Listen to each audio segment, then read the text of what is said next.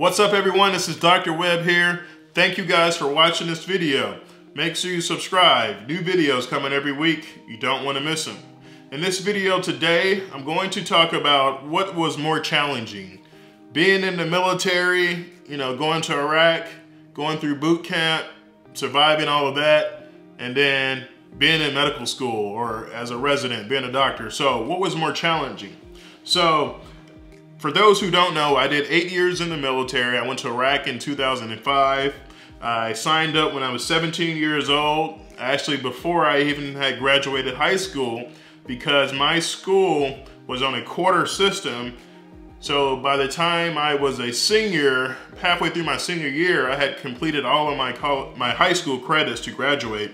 So my school actually let me go to boot camp and sign up for the military, and that's what I did. While my rest of my classmates were still in class, taking classes, I was in boot camp here in San Antonio, Texas, for the Air Force. So I went to boot camp, and then after boot camp, I went back to walk with my high school classmates in my service uniform, military uniform. So I thought that was a really good experience. But 8 years in the military, boot camp was challenging, but not something that you can't get through.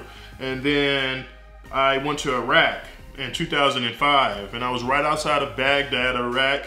I was a medic there. I took care of wounded soldiers, wounded civilians, and also enemy prisoners of war.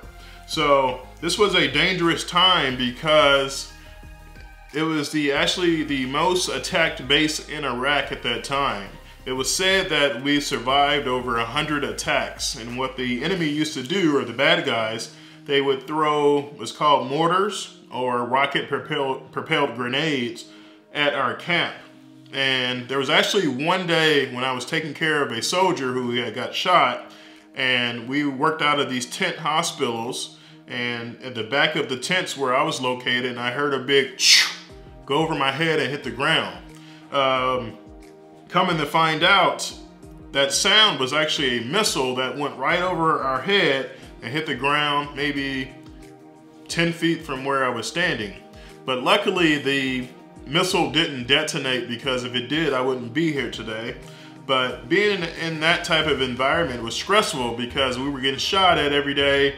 And on the other hand, we had to take care of patients and remain calm. I was a staff sergeant, so I had troops that were under me. So it was a pretty dangerous and stressful time.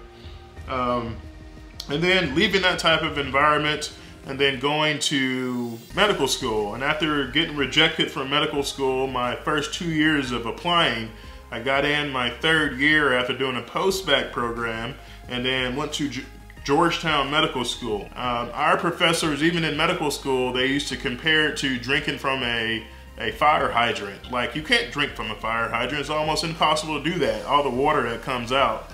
That's like what it is to be in medical school, because they're throwing this information at you. Bam, bam, bam, bam, bam, bam. Then they give you a test. Bam, bam, bam, bam, bam. They give you a test. It's never stopping. So, like, which one of those was, most challenging for me? Being in that type of environment in the military, where during my 8 years in the military, I also went to college full time. So I worked in the ICU at the hospital, and that was my job. I was a medic and a LVN, licensed vocational nurse.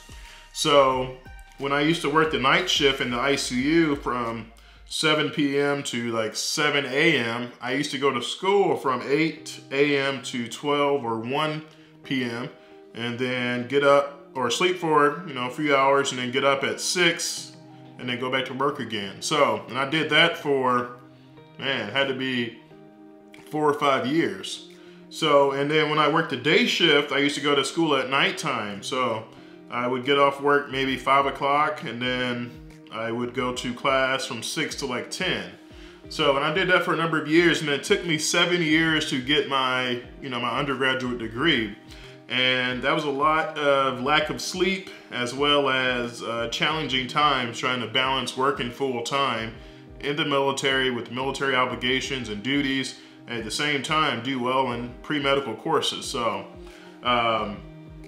which one was more challenging? Well, I would say that medical school by far was the most challenging, but you know, my time in the military, going to school full-time, as well as working full-time and then going to Iraq, that was challenging as well, but nothing compared to medical school. It's one of those things that is almost undescribable of how challenging it is to anyone, just because of how much they expect out of you. It's very fast-paced. You have people in your class that are very, very brilliant, because they take, you know, in order to get into medical school, you have to be at some level of academically, you know, superior to everyone else, and your scores have to be really high. So, and then you put these group of 200 people in a room who are at the top of their classes, have the best grades, always have been overachievers. You put them in the room together, and you're trying to compete with them. So that makes it really challenging to, you know, stand out in medical school. So, so I would say by far, you know, medical school more challenging than, you know, my military time. But what I learned in the military and took away from it was the discipline, and that set me up for success in medical school. You know, we got up every morning at 3:50 or 4 o'clock, and we ran, worked out, and then we went to class, or we went straight to work in the military before most people would even get up for the day. So that structure and that discipline really set me up for success in medical school.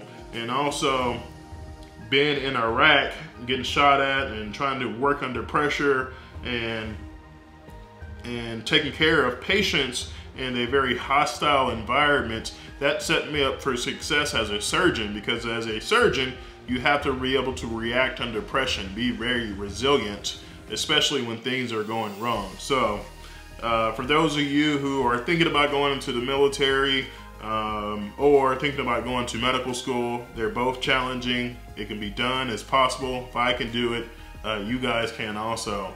Thank you guys for watching this video. Make sure you subscribe. New videos coming every week. We'll see you next time.